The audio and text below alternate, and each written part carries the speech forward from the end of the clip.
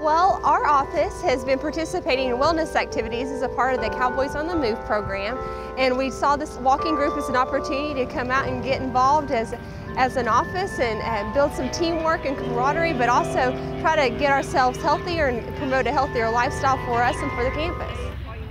There are so many benefits of walking. Of course, there's the health benefits, but also just during the day, if you can take just a few minutes to clear your mind, it's a great way to do that. We would love to see people come out for this walk, but also you can do it individually or as teams. Just log on to Cowboys on the Move and record your number of minutes. Remember, we have wonderful prizes for people to do that, and then of course there's just the benefits of getting moving more.